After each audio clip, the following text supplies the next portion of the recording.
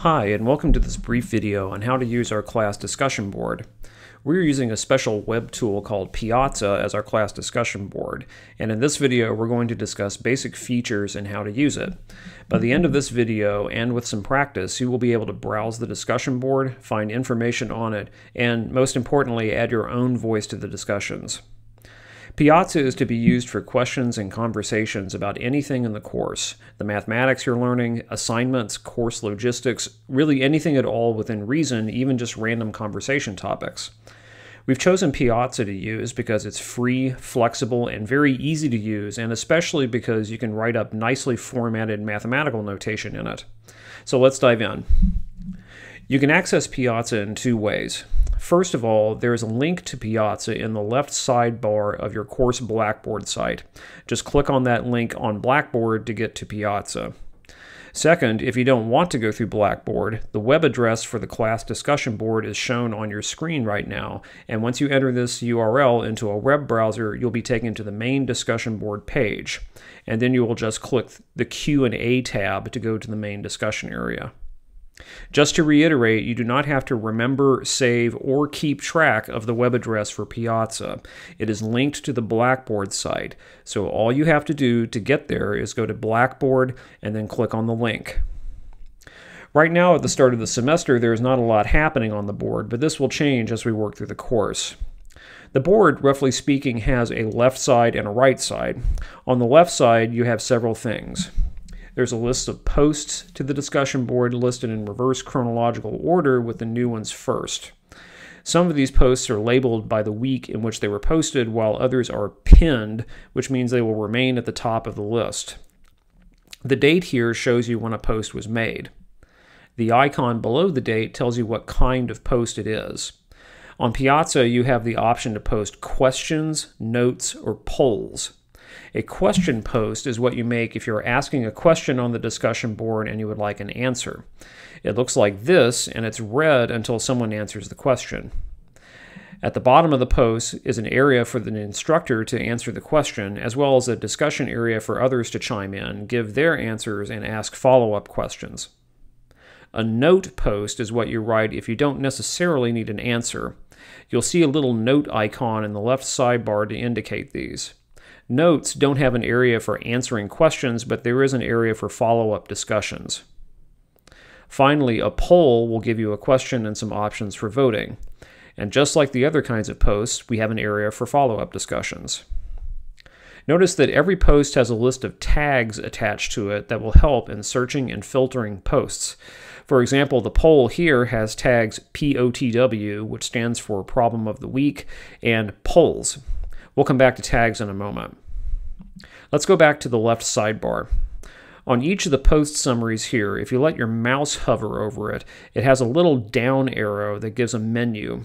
Each post has an ID number that you can use as a link in another post starting with the @ symbol.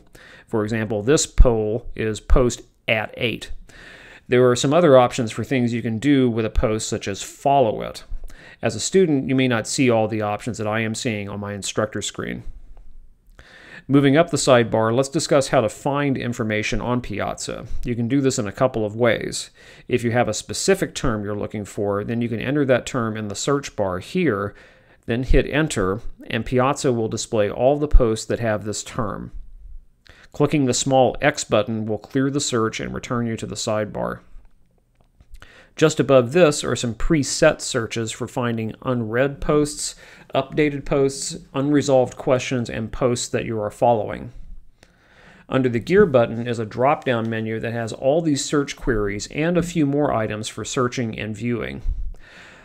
Finally, just above this is a list of class-specific tags. For example, this class has tags for logistics, other, mini projects, exams, and web work. To see a list of all posts that are tagged with web work, for instance, just click the tag that says web work. And then click the X next to filtering by to clear the view. Finally, let's look at how to create a post yourself. You can either create a brand new post if it's a discussion topic that hasn't come up yet, or you can add your thoughts to an existing discussion thread. Let's look at adding to an existing discussion thread first. To do this, find a post that already exists and just click in the follow-up discussion area. This brings up a rich text editor that functions like Microsoft Word, so you can type text or code, then format it as you wish, even add images and files. You can also add mathematical notation using LaTeX, which is discussed in this post, which will remain pinned to the top of your feed throughout the semester. If you are adding a new thread to the class discussion, you can do this by clicking on New Post. You'll be asked for what kind of post you want, then select the tags, which Piazza calls folders, then give it a title, then enter the body of the post like we saw before. You can save a draft for later or preview your post before you make it public. Once it's posted, a summary appears over in the sidebar and people can respond to it. One last thing to learn about Piazza is where your account settings are, and a very important setting that you'll want to make sure is set properly. Go to the upper right of the window to the small gear symbol and click on it to get a menu of account options. For now, just click on Account Email Settings. This brings up a page of account settings. You can change your password here and enter your email or alternative emails. Also, take a few minutes to add a picture to your account. Make sure to click Save Profile if you make any changes. Below the personal settings is an area for class and email settings. Here you'll see all the courses in which you are enrolled. The important setting that I mentioned a moment ago has to do with whether you want posts on Piazza to be sent to you via email, and if so, how often. The expectation in our course is that you will check in on the discussion board twice a day and contribute regularly. To do this, it helps to have regular email updates of what's being posted, and this is where you select the settings on this. So click on the link that says Edit Email Notifications to get some options for this. The recommended setting for your class is Smart Digest 2 hours, which is the default setting. This means that every 2 hours you'll be sent a summary of posts that have been added, including follow-up discussions, to the email address that you provided.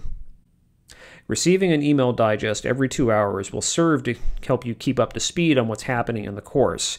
And just as a reminder, keeping up to speed and knowing what's been posted and contributing to the discussions is a non-negotiable requirement of your participation in the course. Now, that said, you can change the settings on this to get an update anytime something happens, or a digest every day, or at different intervals besides 2 hours.